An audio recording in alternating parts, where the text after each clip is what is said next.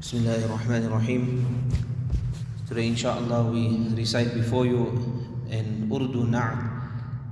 And inshallah, before we go on to the Naat, we like to give a little gist of these praises of Rasulullah sallallahu alaihi wasallam, composed by the famous Urdu poet Allama Iqbal.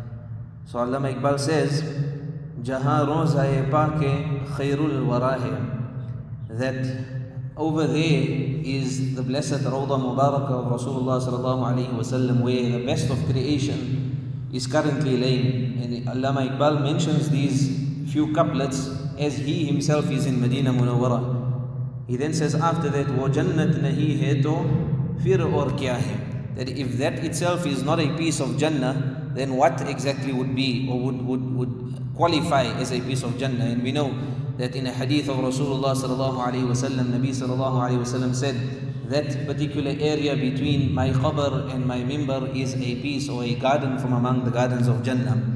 Thereafter he says, Kaha mein kaha ye Madine ki galiyan, that where am I, where is my status, my lowly status, and where is the status of the streets and gullies of Medina Munawwara? Ye kismat nahi hai to fir aur kya hai? That if this is not taqdeer, me being in this Mubarak land, someone as lowly and as weak as myself, as sinful as myself, being in this place, Mubarak place of Medina Munawwara, if that is not taqdeer, then what exactly would be taqdeer? Muhammad ke azmat ko kya poochte ho?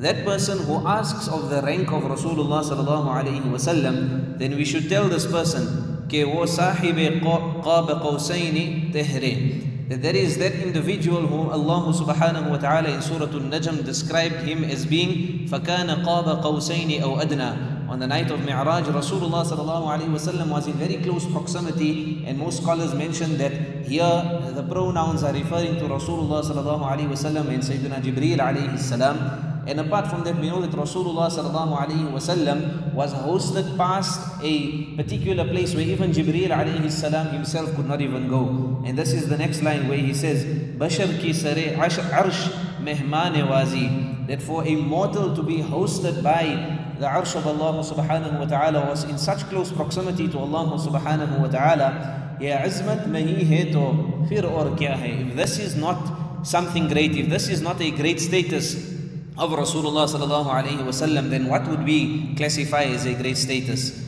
Jo aasi ko kamli mein apni chupa le. This Nabi Muhammad sallallahu alaihi wasallam was such a person who covered the sinner with his own cloak, meaning that when he came across, or when a sinful person came to him, he covered the faults of the sinful person. Jo dushman ko bhi zakham khakar dua de.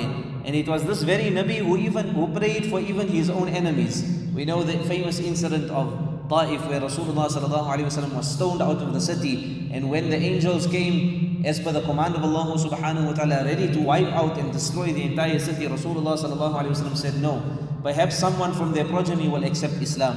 And that was obviously a realization of that particular statement of Rasulullah sallallahu alaihi wasallam. Use aur kya naam dega zamana? What else can the universe call a quality like this? Ye rahmat nahi to fir aur kya hai?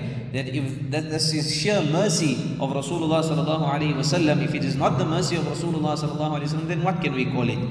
Qiyamat ke ek din muayyan hai, lekin the day of Qiyamah will occur and is stipulated to occur on a particular day. Hamare liye har nakas hai qiyamat, Madine se hum ja nisaron ki duri, qiyamat nahi hai to fir aur kya hai? That even though Qiyamah is stipulated to occur on a particular day, those people who yearn for visiting the blessed city of Medina Munawwara, and for them to be so distant and so far from the blessed city of Medina Munawwara and the grave of Rasulullah sallallahu alaihi wasallam and Rasulullah sallallahu alaihi wasallam, this is a piece and a small portion of torment, and we can call it something like our small Qiyamah, our bit of torment being so far away from Rasulullah sallallahu alaihi wasallam. Then he addresses himself and he says, Tum Iqbal ye Naat kehto rahe ho, that oh you Iqbal, you are singing these couplets, you are rendering and you are writing these couplets, magar ye bhi socha ke kya kar rahe ho?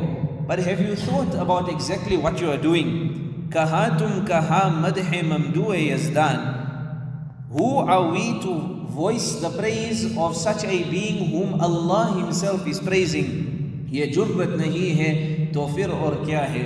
That this is boldness from our side to think that we can praise Rasulullah sallallahu alaihi wasallam how he ought to be praised. We can never ever praise Rasulullah sallallahu alaihi wasallam how he ought to be praised, because Allah Himself has praised Rasulullah sallallahu alaihi wasallam.